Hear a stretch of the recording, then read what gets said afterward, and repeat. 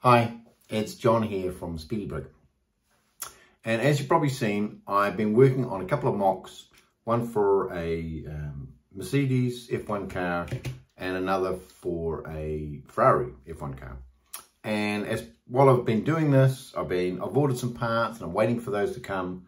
And I really kind of wanted to finish off the designs. And so I started learning about how to use the Lego Studio software. So I thought I would go through a bit of the process of what I did to make these two models in Studio and also in the PartDesigner software to add the logos. So actually I'm going to make the instructions as well and try and get someone to create the decals for me so that I can finish off these models in, as a physical model.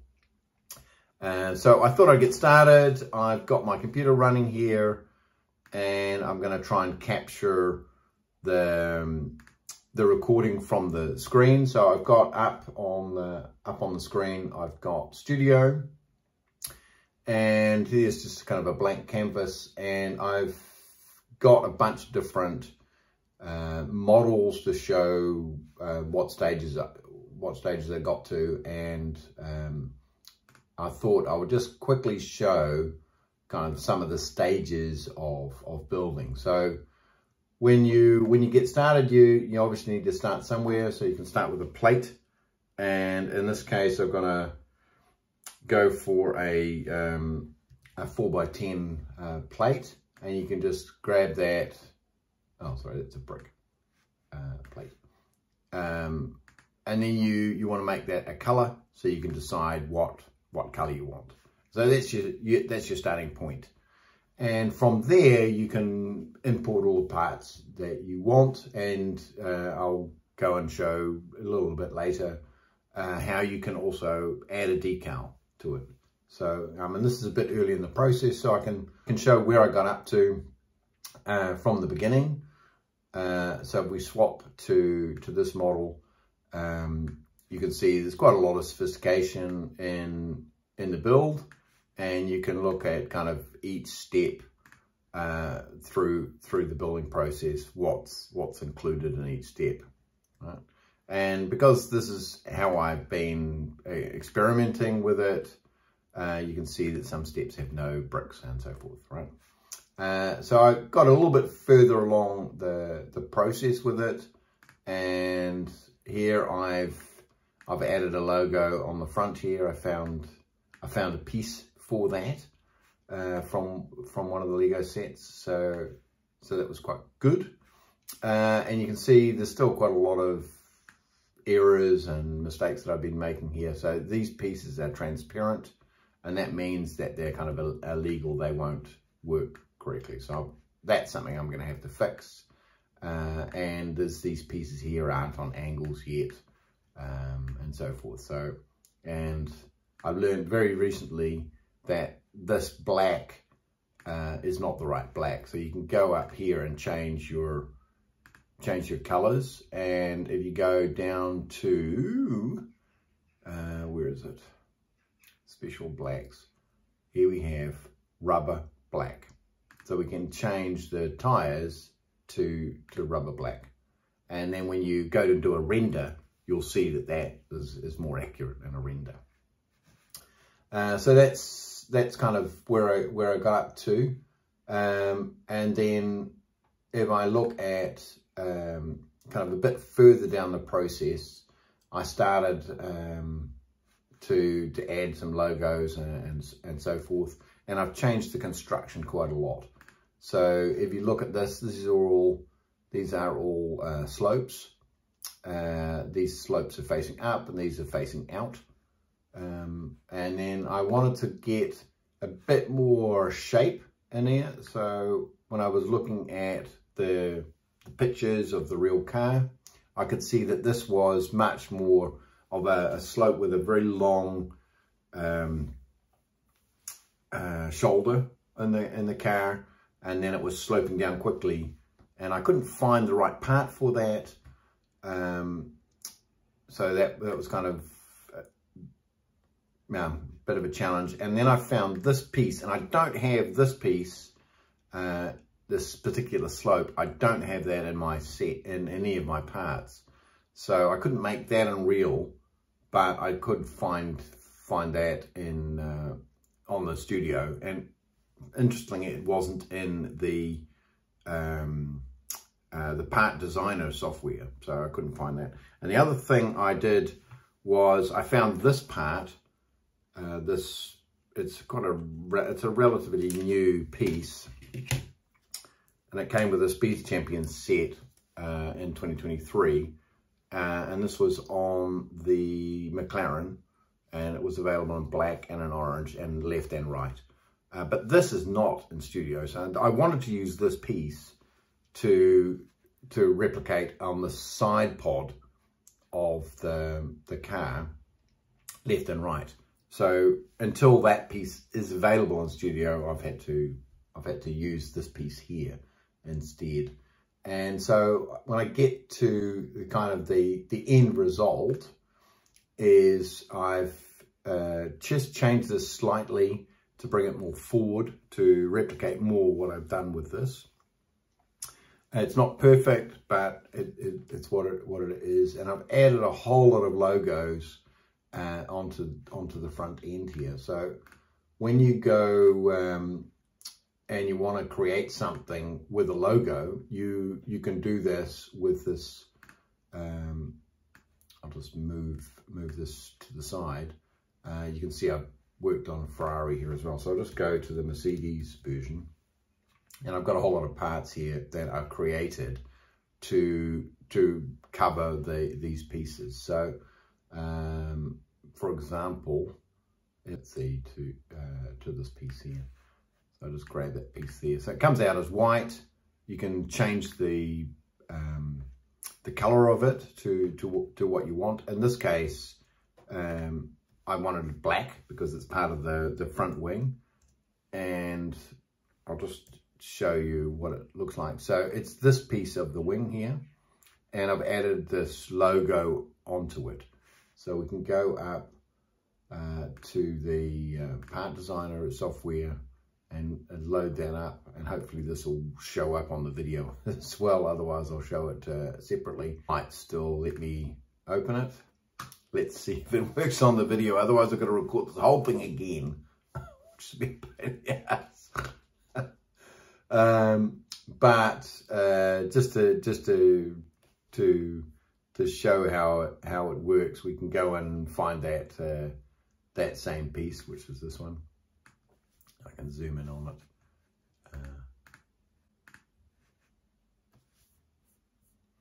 So if we want to do this, we go and import a piece.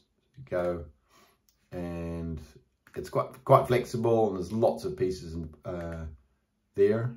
We can go to wedge plate, which is what we've got there. We can just take that and add it in. So we'll do the other side, but it always puts it in the same place. We'll go and grab it and bring it up here. So now we can reorientate it, and we want to add that Petronas logo in there. So I've saved or created a whole lot of different logos, which I can show as well.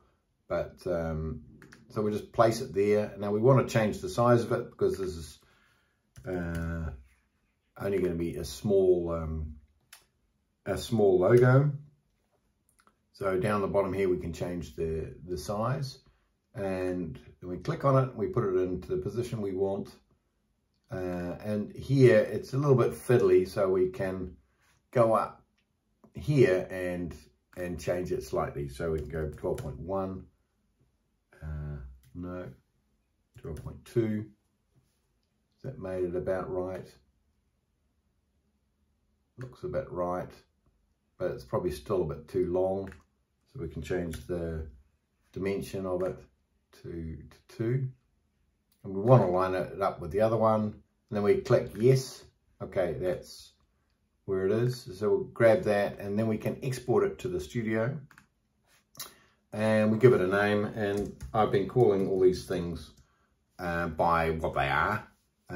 I keep the description of the piece, and then I'm just adding in some details. So this is the Mercedes front wing, and then I've made several versions of this, so I'll just make it 5 because I don't know how many versions I've made of this to get to the right place. And then this will then be available here somewhere. So because I've given it a number, it should appear here somewhere. Right wing. That's it there. So we can just, that's the new one I just made. We can bring it in and we can recolor it. And so you can see that it's a pair. And that piece is going here. So we get our kind of our full wing with logos, much like what I found on the internet as the proper livery for the cars. So that's what I wanted to show. This model I've now created a rendering for from a bunch of different angles, and hopefully I can show that as well. And so we've got this is kind of the 3/4 view, and hopefully you can see that. And so this is part of the rendering software. So if I go and I can show how that works. So you've got a lot of different options. You can even do animations with this, which is really cool. You can change to a solid background or a transparent background. And these are my standard defaults. So I'm going for a medium quality because it takes a lot of time. If you go for higher quality, you can have a transparent background. I quite like this dawn effect, and there's a huge number of different sizes that you can choose for.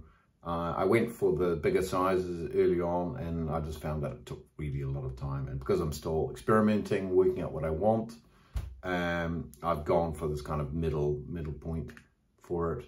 I've taken all the presets, but you can have custom sets there as well. You can change the orientation. You can change the size and so forth. You can set up a whole lot at once and run through and create a queue for them, and then they'll run in sequence. Don't turn them all on at once because your computer will slow down.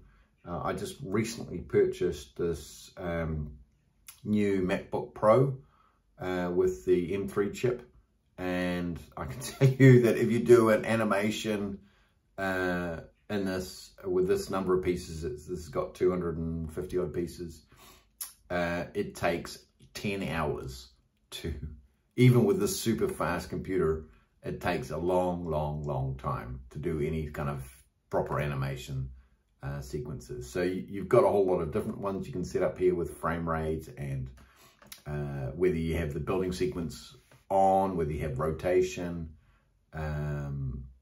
and you can change your lighting effect, and there's really lots that you can do. And I would say that all the animations I've done so far have been a fail. It's either taken way too long in my, in the middle of the thing, something's gone wrong, or it's been kind of half right, half wrong. So I've still got to experiment with this until I get kind of a reasonable amount of time, and the set looks good on the end result. So I've still got quite a lot to learn on that. But I've got to say, I'm really happy with the end result of this car. And on an earlier version, I did make an instruction set, and that's where I kind of went through and reorganized all these steps. So that's the kind of the building process, where you see just the pieces that are from each step. And so now with this model, I have to reorganize that. And that's not too difficult. It's just going through and saying, these pieces, I'm going to put them in another step. And then, so you can also go through the entire model and and say, okay, well, at this stage, I've done this much and so forth. So, and this is, on this particular model, I've been changing so many things and because this is where I've added all these parts, all the decal parts. So effectively I've got to strip all those parts off this version and remake the car just without logos, and then I can create the instruction set. So once I've done that, I'll put it all together and I'll create an instruction set and use the renderings that I've done to add to the instructions as well. So I hope you've enjoyed this little kind of explanation about this process that I'm going through with the models themselves, and using Studio and using PartDesigner to create the outcome that I'm looking for. So I hope you enjoyed the video, and until next time, see you later. Bye.